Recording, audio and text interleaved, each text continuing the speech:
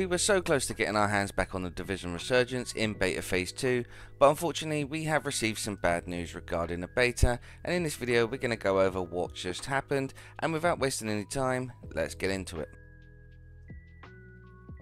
Hey guys, and welcome back to the channel. My name is Dan, and in this video I want to bring you a quick update for the Division Resurgence Beta Phase 2. I was meant to make this video a couple days ago, but I've got it here for you now. And unfortunately it is not great news, as it has been confirmed that the Beta Phase 2 has been delayed. But the reason for this is a bit weird, but let's just get into what they had to say. So this was brought to my attention over on Twitter, or X if you will, and the dev team posted the following. We have welcomed over 60k players in our latest test phase, providing a massive amount of valuable feedback. As we continue to work with the game towards launch, we will be delaying the next phase, originally planned for August 8th. Find more details here. And at the bottom of the post was a link to an article, and I will leave a link in the description down below, and the article said the following. Thank you for your feedback, agent.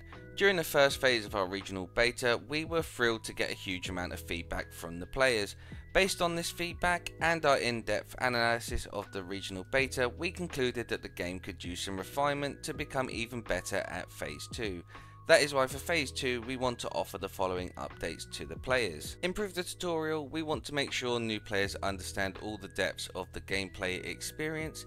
Improve player progression balancing. We want to make sure that the progression mechanics are fair and rewarding for all of our players.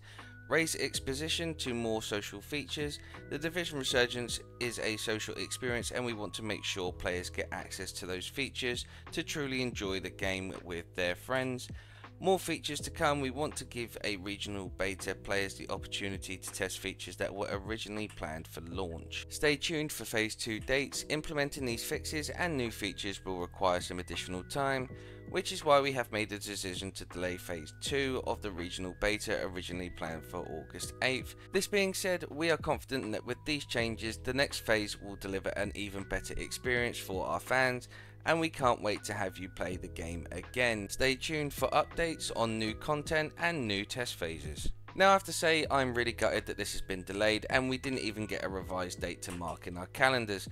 But fear not, because as soon as we get any updates on a revised date for the Beta Phase 2, I will be letting you know right here on this channel. So do hit that subscribe button so you don't miss any updates.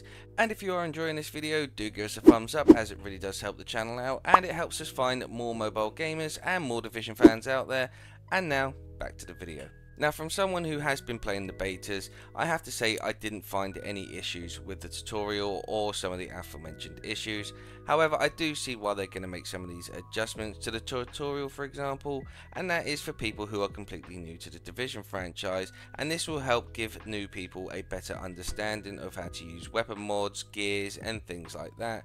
Now, for the likes of me and you who have experienced the Division games, we have an understanding of how the game works and know what to expect and how to use the gear and mods to a certain extent. Now, for the other reasons, I do think some of it is just general adjustments and some good housekeeping to improve the overall experience and to ensure a good global release when it comes around, and hopefully the adjustments will be worth the extra wait. But what do you guys think? Let me know in the comments down below if you agree with me, or do you think there are other reasons for the delay. Now, let's not forget that the Division Heartland has quietly gone into beta, and you can find out all you need to know about it in the video you can see on your screen right now.